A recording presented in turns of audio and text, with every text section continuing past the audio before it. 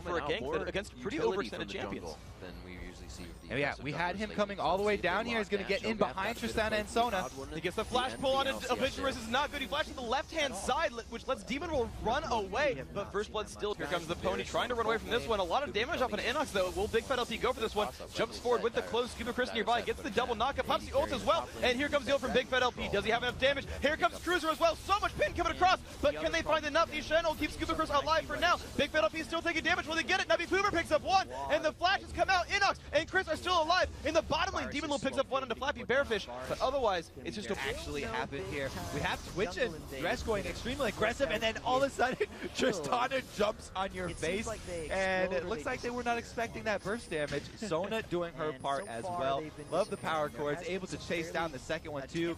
So, looks like Demon Lord one yet, but he wants to go now on Sona. Goes in for a bitch versus Demon Lord. Great Crescendo comes across one, but Demon Lord still really dropped pretty low. The Crescendo comes across, keeping him alive. They do kill off Demon Lord. And the path that they're taking, but a ghosted ball there is a really early upgraded boost for Demon Lord. As we see the gank coming in right over the trees. And he's going to go in on this one. Demon Lord taking a bunch of punishment down onto Bearfish, but his Unstoppable is going to fall over. Bearfish pops his ult, but doesn't really want to participate this one. So Azure Cats really finding themselves some openings here. Ulti coming in on an invisible switch.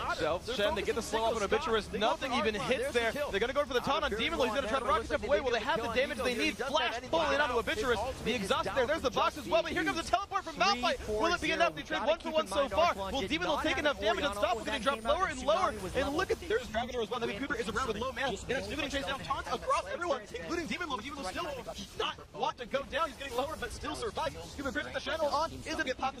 This could be a 5-5. Burn down that dragon. It's going to be way too late for a double block. Oh, he finds two and then jumps right on in. Navi Cooper's going to explode immediately. Demon Lord gets the credit on that one. And here comes the explosion of damage. Demon Lord jumps across the wall. Crescendo hits 3 Unstoppable. Very, very low in health. He's going to fall over. Can Bearfish find the damage? He's supposed to flash out right there. And Cruiser is still alive while burning down as well. Can Chris do enough damage? He gets the shutdown. They've traded here, but Inox falls over. That makes it a 3-for-2 in Shadow Slash is and the KD ratios is the AD. You're seeing the blue build once again coming up. I have a question for you. So you talk about being able to kill tanks, but I want to talk about how disruptive they can be against the AD carry. Because on one side, you got Hecarim Mouth. Oh my gosh, they're just going to go in on Inox right here, actually. Bigfatlp looking for the damage. Ignite is on. The Death Mark doing so much damage.